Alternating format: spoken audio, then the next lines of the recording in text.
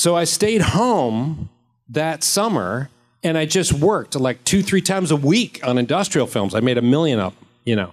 I did one. I worked so much. I remember I made one. I'll never forget this one. On some Wednesday, I worked for General Motors on an industrial film explaining how shitty the United Auto Workers were. And don't trust those snake-eyed bastards. And then on Friday, I made one for the United Auto Workers explaining how shitty GM was to them and how not to trust those snake-eyed bastards. Please give it up for Mr. Ted Raimi. You can do better than that. First Q&A of the day. Give it up. Yes. Sit down. All right. Grab a microphone. Let's hang out. Light. It's like a I can get you a heavier target. one. It's real, honest. Right. Okay, how's everybody doing? Good. You having a good time, like in all the 40 minutes this convention has been going on? You know, you're at a great advantaged position, and that's not because I'm up here. I'm going to waste your time horrifically, but you're in an advantaged position because you all still have most of the money you came with.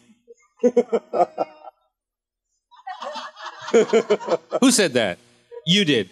Okay, why? What did you spend it on? Did you just go to like the first vendor you saw and then handed them your wallet and said, "Give me everything"? What happened?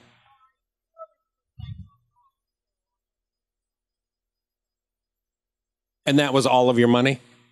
Do you have enough to pay your rent?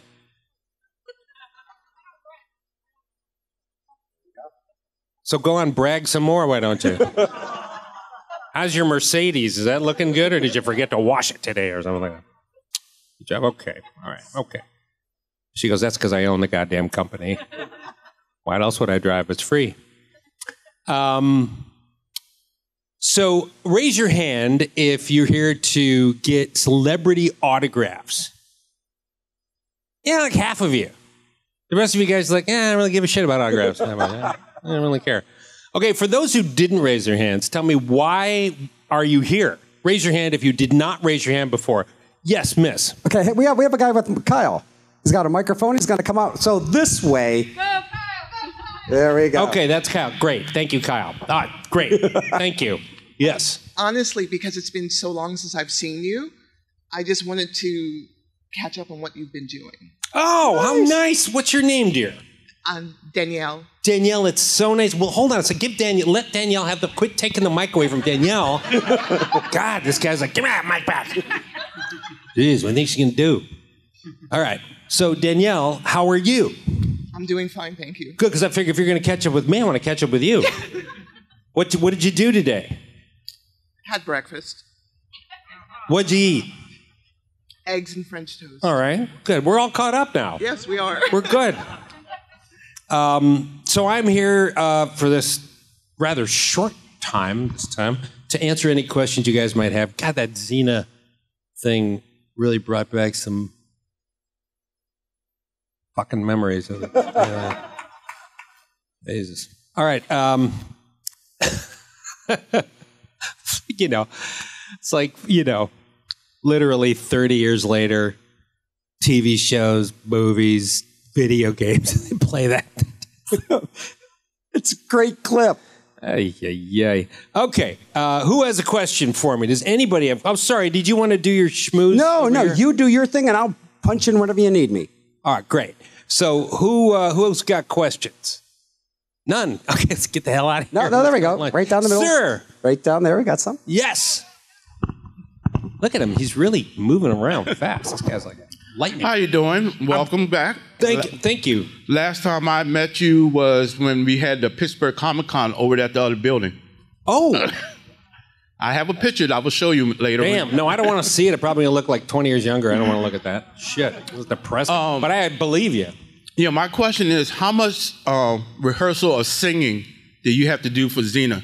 I know you had some musical episodes. Did you practice a lot, or were you singing to something that you already did and they said, oh, I can sing, You mean, did I already know the songs before I rehearsed them? Were you a singer, were you a singer doing before you got the show? No, but I could do some singing, I'm old school, right? I'm in an old school actor like myself. You're expected to sing a little bit, dance a little bit, and mostly act. That's kind of the bag, Now they don't do that. They don't stage train and stuff. I mean, that's for better and for worse, whatever. I'm not judging, but it's just kind of the way things are. So if any actor, I'm kind of the last generation of that, that kind of knows a little bit of doing those things. So, yeah, so a little bit I could do. Yeah. Yes. Anybody else? How's everyone doing? Is everyone having a good time? Hey, I know you guys. I just saw you. Is everyone having a good time so far? Or you? Yes, buddy. What can I do for you? Yes, you're just having a good time. You have no question. You're just saying yes. All right. Okay, good. We have a microphone coming up to you. You're looking very kind of Pittsburgh cash there. I'm liking it. I've got a presentation I like it a lot. to do in a little bit. Yeah. Hey, so are you from Michigan? Sure am. Yeah. Where'd you go to school? I went to, you mean college? Yeah. All over the friggin' place. Every place I got kicked out of, I went to a new one. Yeah, I just wondered if That's you were Michigan State. I went all over the place. Well, yeah, I went to school at, oh God, where did I go? First of all, I almost flunked out of high school. Anybody here almost flunked out of high school? They're like, no, you're the only idiot in the room, Ted. You did. You almost flunked out of high school. Really? Why'd you flunk out of high school? No. I didn't go a lot, so... That'll do it. That'll do it. I was just sort of more interested in doing everything else, so I didn't really study. And so I went to a community college. It was called Oakland Community College, which we called One Chance College, because it really was the only chance left.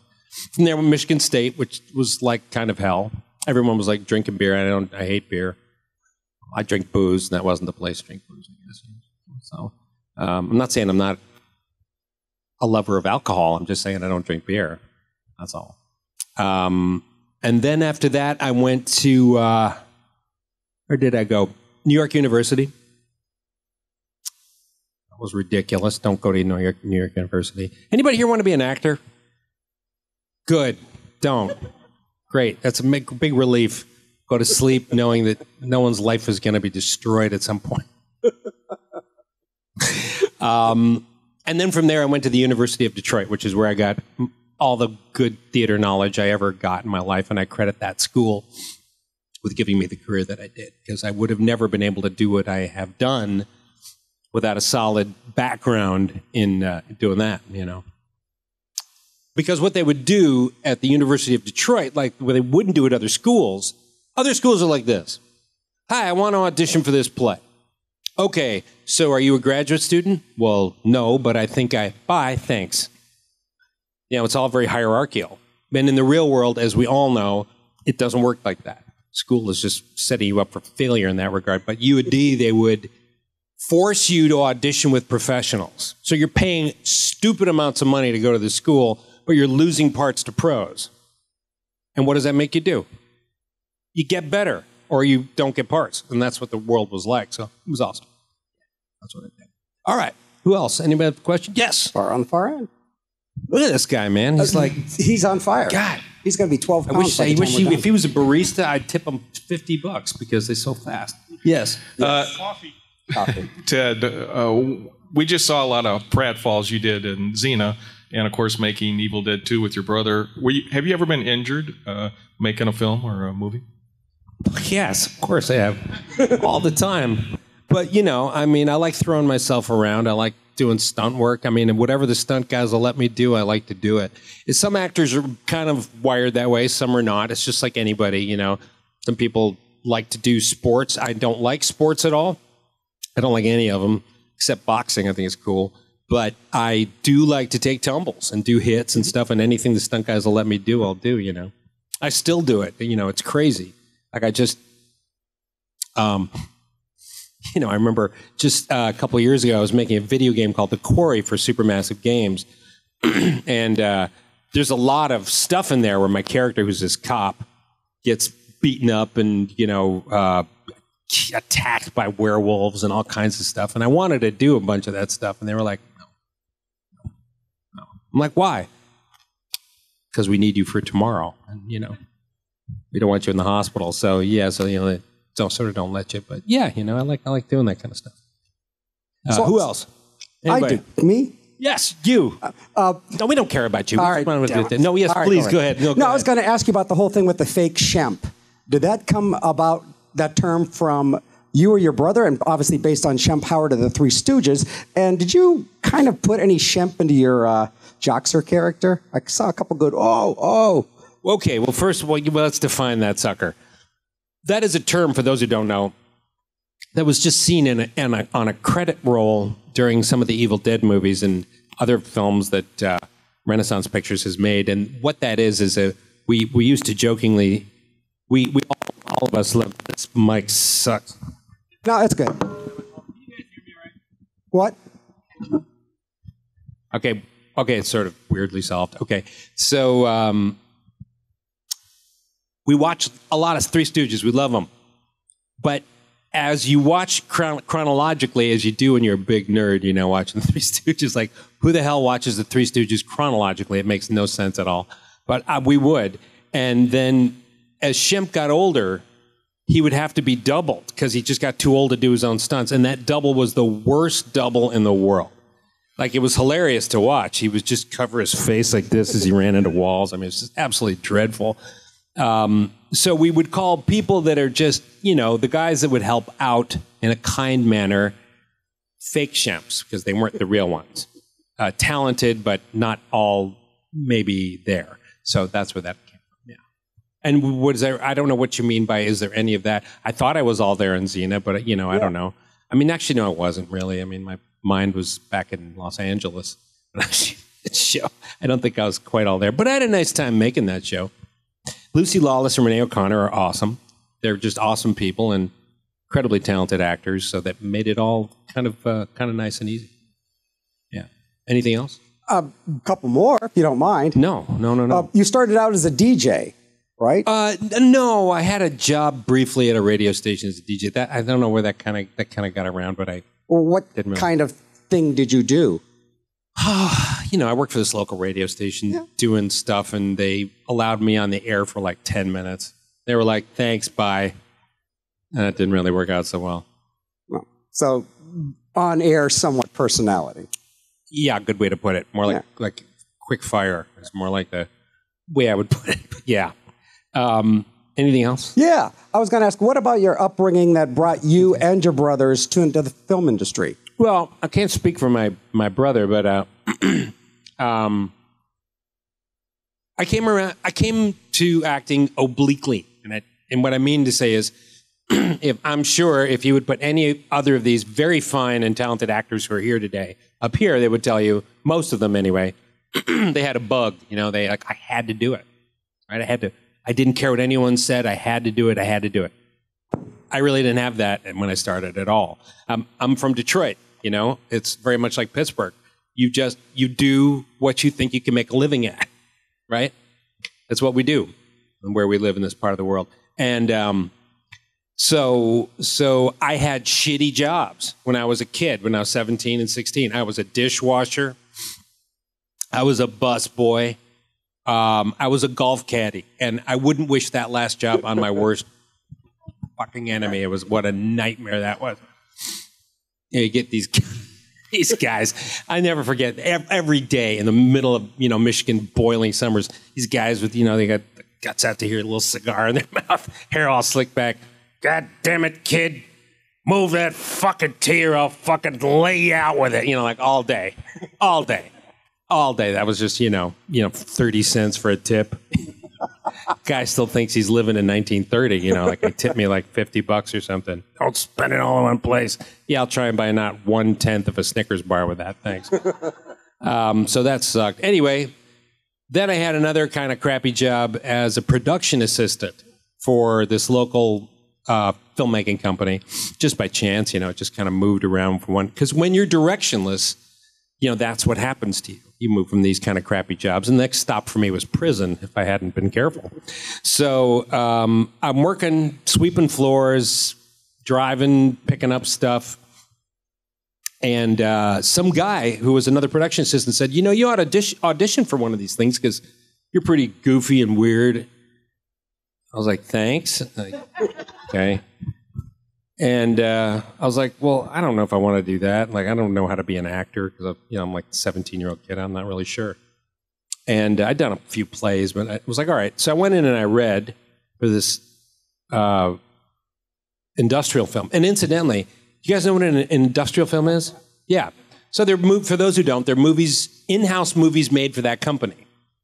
So like how to fold shirts if you work at the Gap, right? You know, how to take tickets if you work here at Pittsburgh Comic Con, stuff like that. So Detroit, an industrial town just like this is, has a million of them, you know, Ford, GM, Chrysler. So when I read and I got the part. And I had the job that next Wednesday, so I go in, I do the bit. It was the easiest thing to do. I had a great time doing it. The day ended at 1 o'clock for me. I was like, what? I was driving home at 1:30. I was like, well, okay, whatever. So that was kind of interesting, ridiculous. And then I got a check 2 days later, and that was worth 3 weeks of washing dishes. And I'm like, welp, I guess I found the thing I'm doing. And it was just like that. So I stayed home that summer, and I just worked like 2-3 times a week on industrial films. I made 1 million of them, you know. I did one, I worked so much, I remember I made one, I'll never forget this one. On some Wednesday, I worked for General Motors on an industrial film explaining how shitty the United Auto Workers were. How not to basically don't trust those snake-eyed bastards. And then on Friday, I made one for the United Auto Workers explaining how shitty GM was to them and how not to trust those snake-eyed bastards. It was awesome. Like, I was a true whore. I just couldn't care less. Whoever paid me, I was like, this is a great job, man. Doesn't matter what side you're on. No, everybody will forgive you. So it was great, you know, and I just kind of went on from there. So it was a completely practical, and I didn't wind up loving acting until I was probably 23 or 24, like about 5 years later. You know, I was just making a living at it, doing fine. And then I was like, all right, I guess I better go to school for this stuff. You know, refine myself. So what was the first thing outside of the industrial thing that you said, this is really for me? After all the industrial stuff, the one thing that bit you? It's a good question. I did a feature movie, I've only starred in 3 movies in my entire life, but you know, most of the time I'm a character actor, of course. So I did a feature film called Lunatics: A Love Story, starring me and Deborah Foreman, who I suppose is most famous for a movie called Valley Girl. Those of you who may know classic films, she's the star of that. So Deborah and I were in this movie together where I'm this agoraphobic who doesn't go outside. And showing mental illness back in 1991 was very unusual. Now, of course, it's quite common, and in fact, you shouldn't make fun of it. But we were almost making fun of him. He gets a random phone call from a girl who dialed the wrong number, which happened in those days before cell phones. And she says, "Oh, you know, I'm in Los Angeles, and I thought I was calling this person." But Hank, this character, is so excited to get a call from anybody because he hasn't spoken to another person in months. He invites her over, and it starts a romance. And she's crazier than he is. So it's kind of like it's kind of a nice theme that there's someone for you in this world. That's kind of nice. That one did it. I think I was like, yeah, I really love this. So can I ask a bit about Evil Dead? Sure, ask away. Was it as much fun to make as it was for us to watch? No. Fucking difficult as hell. But, you know, the expression that is true that I've heard is easy to make, hard to watch. How many DVD extras have we all seen of a movie that's kind of shitty, you know, that the actors go, I just don't get it. We were having such a great time. I don't know why this isn't selling. I mean, we were laughing the whole time. Yeah, dumb fuck. That's why it sucks. Right? You do that with anything you do that is going to reek and be bad. So yeah, you have now, if you have a really difficult time making it, doesn't mean it's going to be good, but it certainly won't if you're having a good time. So no, it was difficult to make, but very fortunately, you know, kind of the gods do come together and kind of, you know, give you some good luck sometimes, and they all turned out quite well, I thought. Was there much of a premiere for that in theaters when that came out? It just kind of snuck out there. Remember, dude, I was 12. Are you kidding me? You might as well ask me about what bubblegum I chewed. What bubblegum do you chew? Bazooka. Good answer. My favorite. I buy it by the bucket. I'm that guy. You ever wonder who buys the buckets like at Costco? That's me. Oh, God. Okay. Yes. Anybody else? Sir. Question over there. Now right Miss. there. Yes. I'm a big fan of the Quarry. I was thank just wondering how it was different from regular acting, if it was more difficult, what your experience was. That's a really good with question. that So, kind of for thing. those who don't know, The Quarry is a horror video game produced by Supermassive Games in London, England, and it's part of what they call their Dark Pictures series, and they all look rather similar and spooky. And that particular one was co-written and directed by Will Biles, who's an excellent director. Looked gorgeous. And in answer to your question, so I'm a police officer, and that one is a cop. And now I've totally forgotten your question. What does it have been yammering time for so long? What you want to? How was the experience of doing the like facial stuff different than regular acting? Yes, sorry. So that was shot motion capture, which means that you are basically fed into a computer. All your body motions, your face. Every superhero movie you've seen with the bad guy has been done this way. Although in this case, it's different because it's actually me. They're not transmorphing me into any other creature. It's just me. So that was unusual. The other thing was because the environment is put after you do the acting, there's no props, there's no set pieces, there's no camera department. And so there's no dollies, grips, gaffers, lighting people, electricians. There's just you and the director and the other actors. And because of that, it feels like this intimate New York black box theater vibe as an actor. You know, you really do feel like it's just, you're rehearsing. And because of that, we really kind of felt free to do some crazy stuff. You know, it just felt like a rehearsal for a play. And partly I think that's why that acting, if I may say, turned out quite well.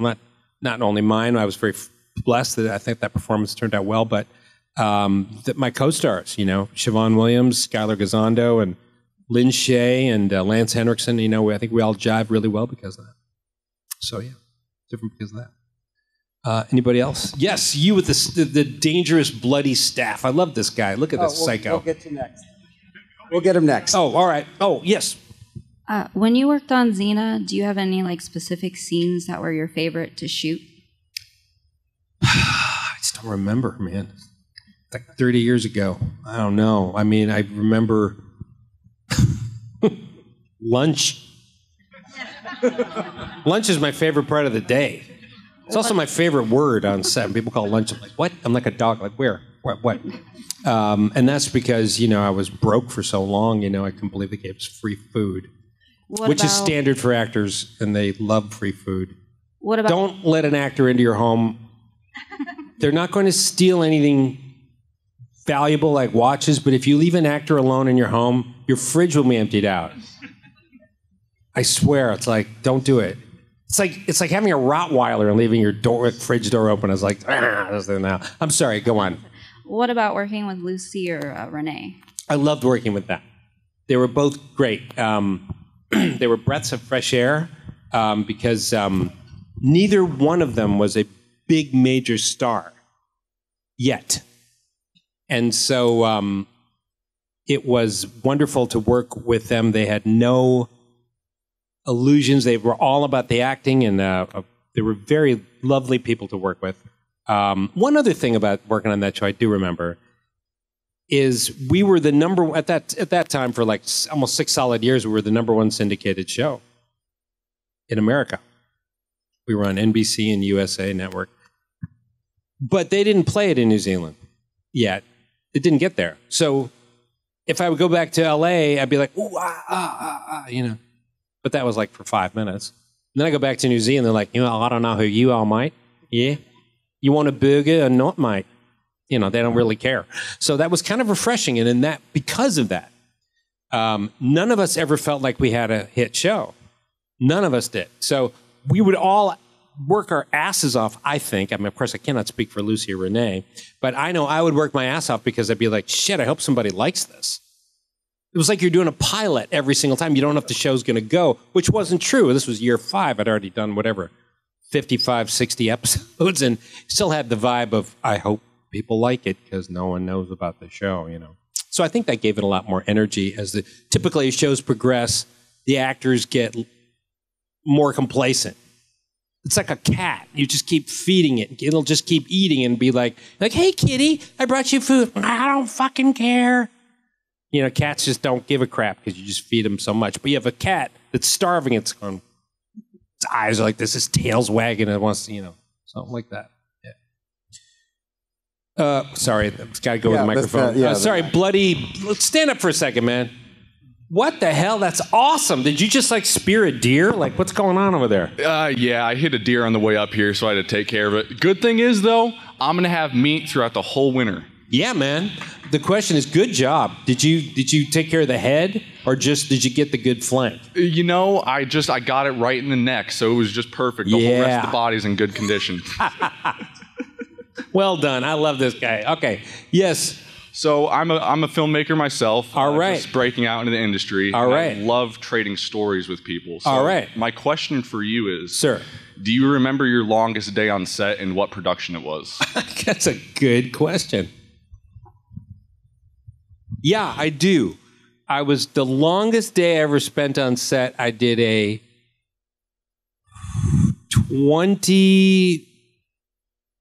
30-hour day.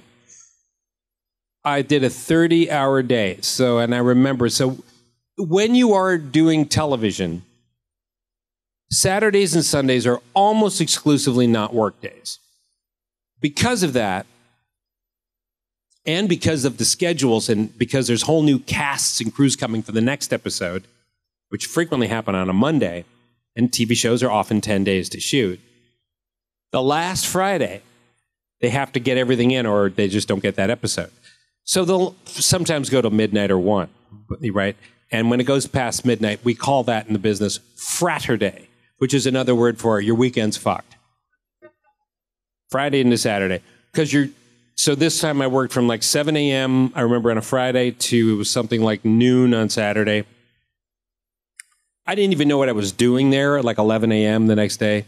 No idea. I don't even think I remember it. I was like, where, what, how many cups of espresso can you have, So, yeah, the longest day. Good question. And what about you as a filmmaker? What's your longest day? So the longest day I think I had on set, if you can count it, because it was for a contest. It was uncountable? It was that long? I was like, I don't remember. I don't know. I'm very picky with how I count things, but it was for a 48-hour film fest. So we were... Cool. I was up for most of those 2 days. I got a short little nap in there. What was your movie about? How long was it? So it was a little over 6 minutes. It was That's a lot to shoot in just a few hours. It was, but it was.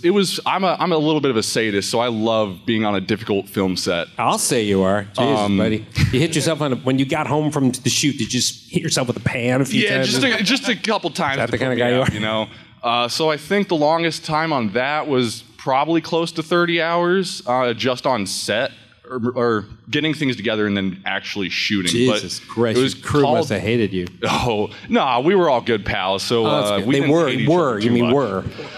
Well, let's just say not all of us made it out of there alive. Good man. Good stuff.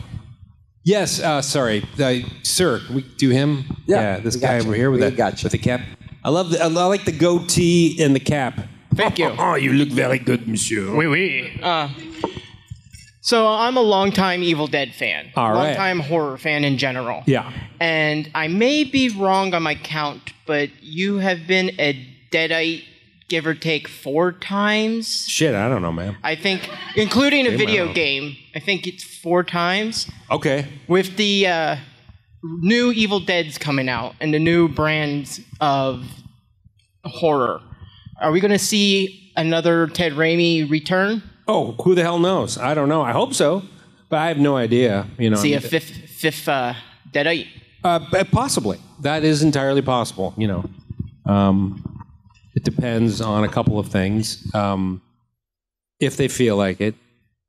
And then if they do, if, you know, I think they're still thinking that they're going to probably pay me the fee they paid me 20 years ago. And if that's the case, then probably not.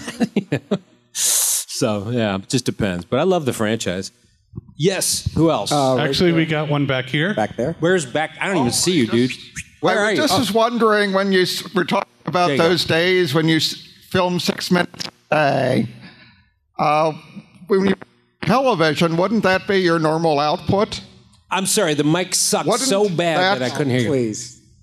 Wouldn't 6 minutes in a day be about your normal output?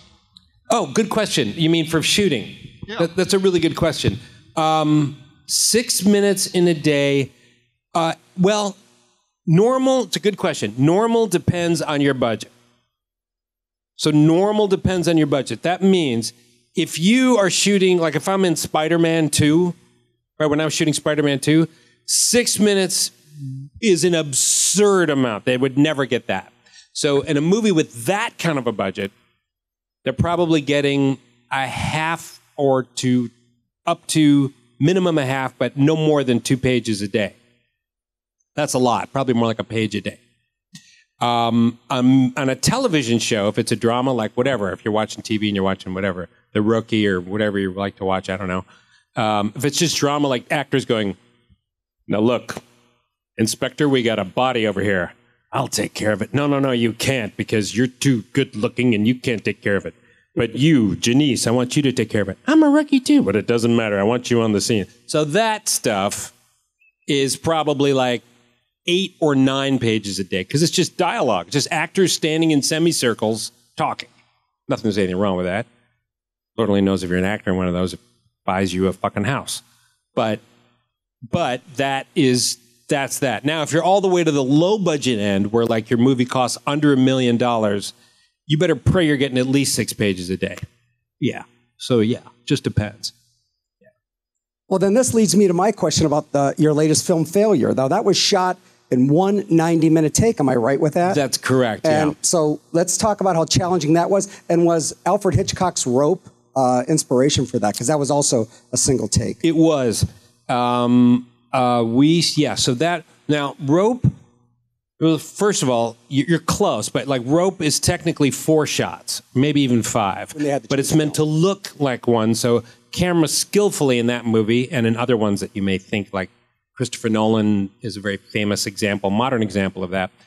It's really not one single take. If you notice, the camera may skillfully move into black and then move out of black, and there's a hidden cut in there, et cetera, et cetera.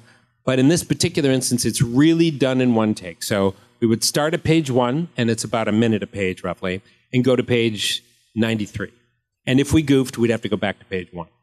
So that was challenging. So yeah, it was quite difficult. But what it does for the audience is it gives the audience a sense of real-time drama that one can only usually get in a play.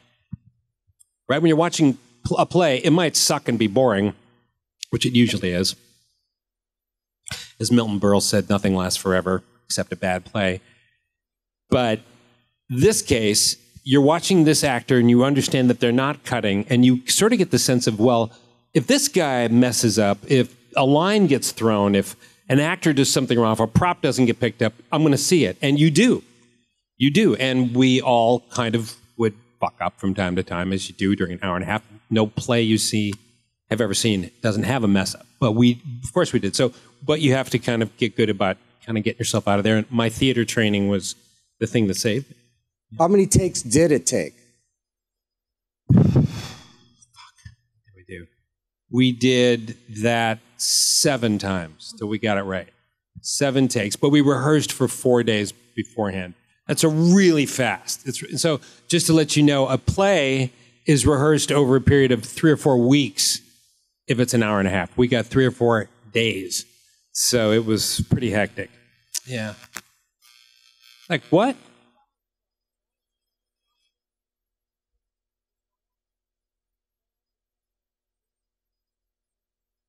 Yeah.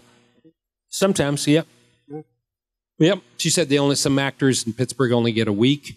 You guys are tough. Not as tough as we Michigan or LA people are, but it's pretty cool. Good on you. Yes. Anyone else? What about this fine fellow over here? Yes.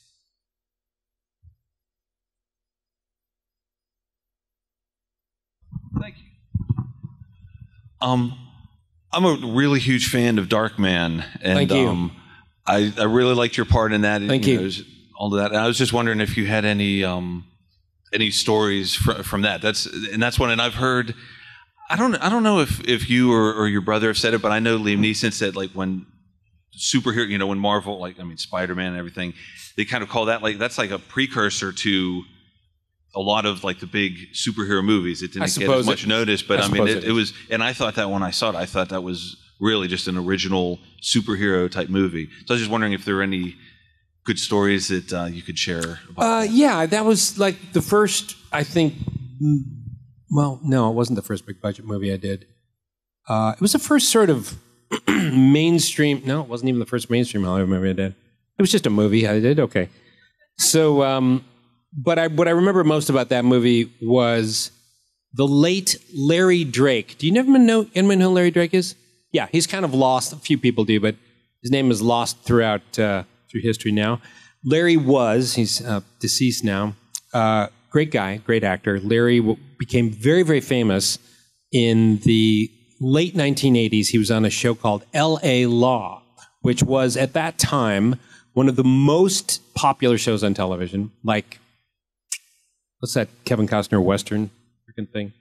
Yeah, like Yellowstone is now. It's like everyone would watch that damn thing. And Larry played a mentally challenged guy. And there were, even from film critics around America, they said, how dare you put a man who cannot think well in a part? That is cruelty.